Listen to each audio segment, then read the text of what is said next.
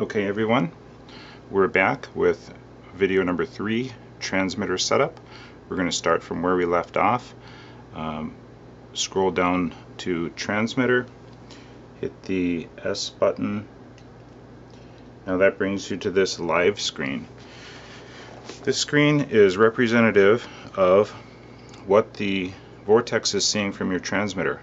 So what we're going to accomplish in transmitter setup is servo centering, servo direction and reversing if we need to, and endpoint adjustments in all the channels. So if you've taken all the preparations for transmitter setup, then we should be ready to go. What we're going to do here first is do servo or channel centering.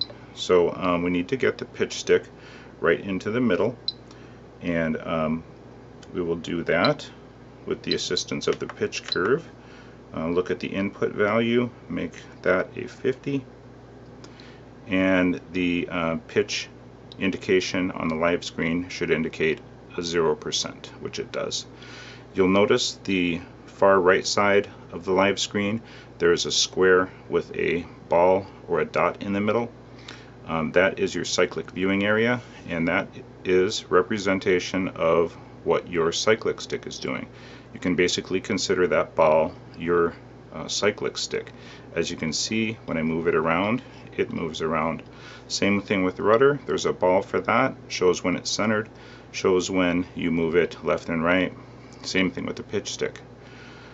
Okay, so let's focus on the numbers there that you see. In the cyclic viewing area, there's a percentage. It's 0% for one of them and -1% for the other. That's where it shows that the elevator stick is not centering properly. So we need to get into our sub-trim menu, go to the elevator channel, and adjust that so you get a 0%. And there I got 0.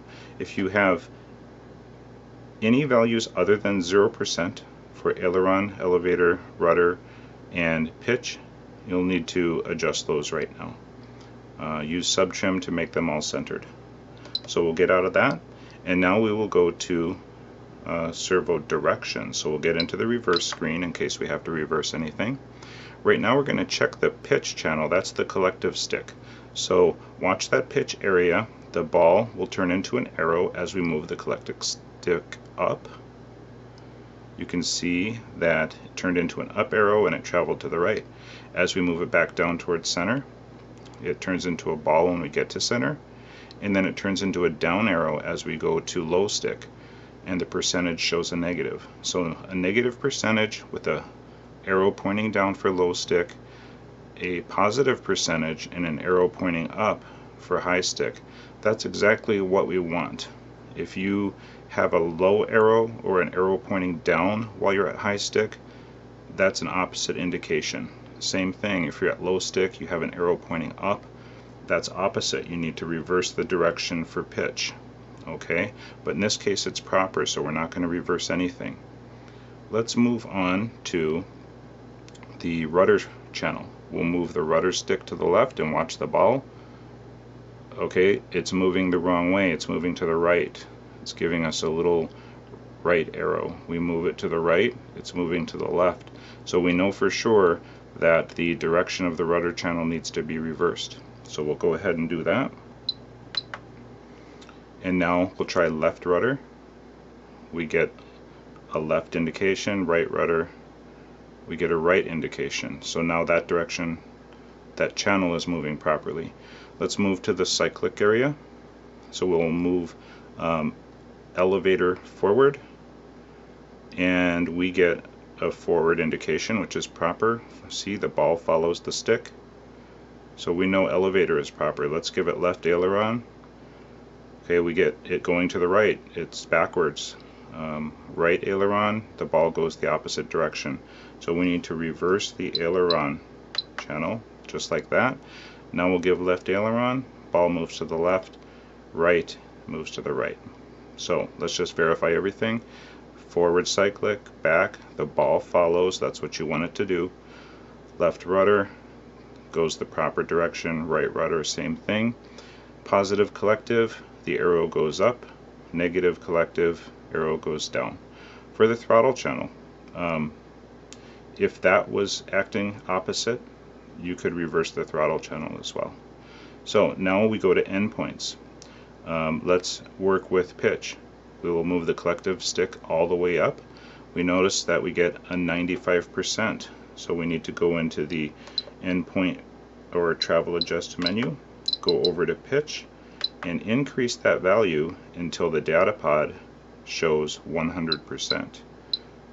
So you can see it moving up, and there's 100. Move the collective stick to the bottom. You can see that we don't have 100% on the Vortex, so we'll increase that travel adjustment until we get 100.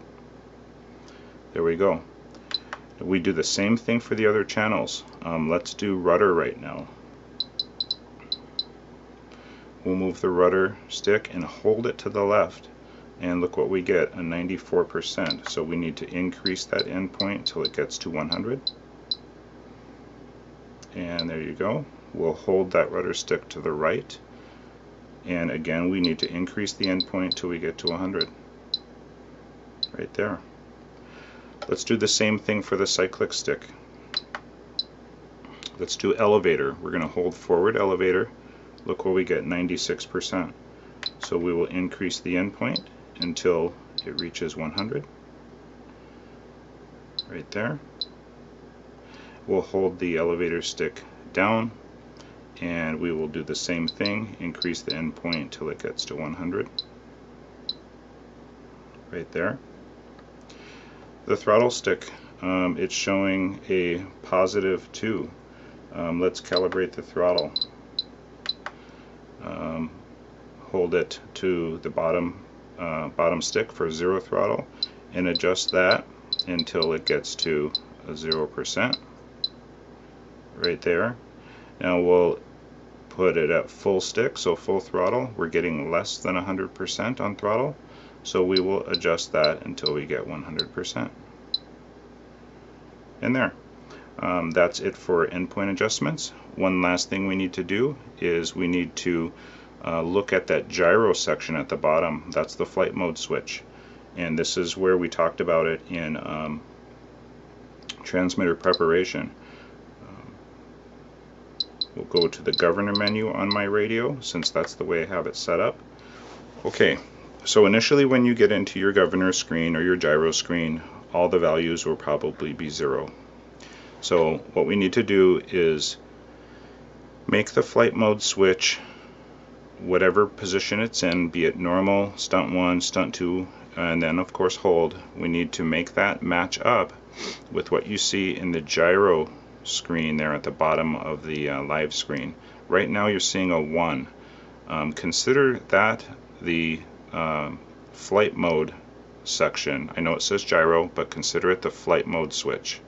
So right now I'm in normal mode on the transmitter, as you can see by the arrow on the screen of my transmitter. We want the slider on the data pod to read normal as well. So in the case of my radio, I will adjust this value for normal mode down, and you will see that 1 slide down, and it will turn to an N right there. Now the proper value for normal mode in this radio is a negative 50%. Okay, so now I'm in normal mode on my transmitter. The Vortex is seeing normal mode as well. That's what you want to do. Regardless of the radio you're using, that's what you want. You want it to match up.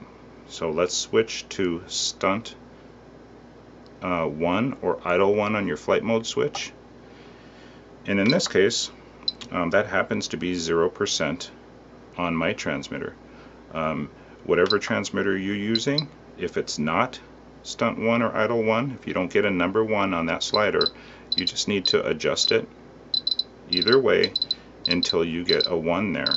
If you find that there's a range of an adjustment, try to put it in the middle of that range, okay?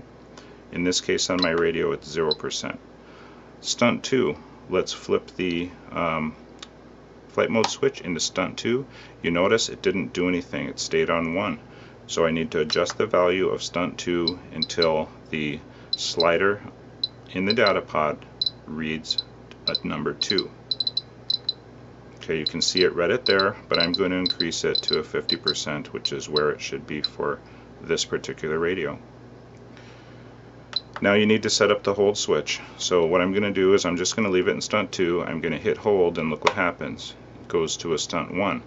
Now throttle goes to 0%, which it should, but the flight mode switch on the gyro section there for the Vortex does not. It goes back and forth between 2 and 1. Alright, so throttle hold switch on. I'm going to go to the throttle value in the transmitter, and I'm going to adjust that until it reads H for hold. And you can see that it reads H right now, but the proper value for this particular radio is 100%. So now what you have is the Vortex reading your transmitter properly, so when you flip the flight mode switch and the hold switch on your transmitter, the Vortex will be reading the values properly and will put itself into the corresponding modes. So right now our hold switch is on. I'm going to switch the flight mode switch to normal mode.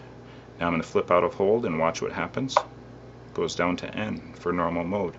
I'm going to toggle up to flight mode number 1, stunt 1, or idle 1. Here we go. It goes to 1. I'm going to toggle to stunt 2. It goes to 2. Alright, I'm going to toggle to hold. It goes to hold.